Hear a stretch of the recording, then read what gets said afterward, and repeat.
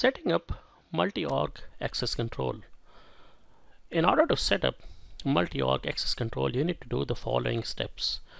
First of all, what you need to do is you need to define an organization hierarchy, which means that you need to define all your operating units first, and then once you've defined all the operating units, you need to attach it to an organization hierarchy.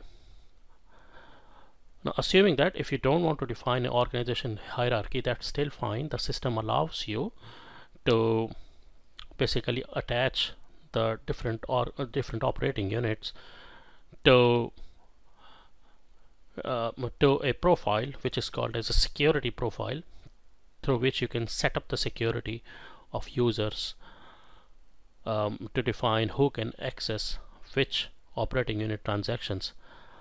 But then the pre-requirement for that is these operating units must be a part of one business group. Alright, so as I said, once you have defined an organization hierarchy and attached the operating unit to it, or optionally if you've defined simply the operating units and you don't have the organization hierarchy, the next step is you need to set up something called as a security profile. And as the name says, it's a profile in which you define the security of operating units for the users to make sure who can access which operating units, and then you can refine the rules for accessing the forms in systems administration setup. So this is just the starting of the setup. Okay, this actually restricts the transaction security, but then you can also define the access security in terms of the form access. So that's one step down, which can be done as a part of Oracle Systems Administrator. Then Oracle has also come up with something called as a function administrator, wherein you can define security at a functional level, a little more detail. So that will take up in detail later. But for MOAC, these are the setups. So once you've defined the organization hierarchy, then you have to define a security profile. And on the right hand side, if you see, there is a screenshot I've attached that shows the form wherein you define the security profile. It is defined in a responsibility for Oracle HRMS. Alright, so once you've defined a security profile, what you need to do is you need to run a standard program given by Oracle, and that's what you call it as security list maintenance program. Basically, this program will make sure that the new security profile that you've defined takes into effect. Okay,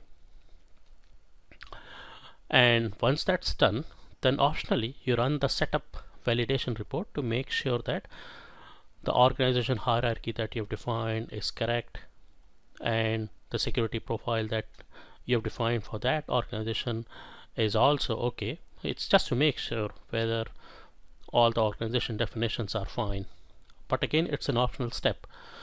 And once you have done all this, then all you have to do is you have to set up a couple of profiles for multi-org access control.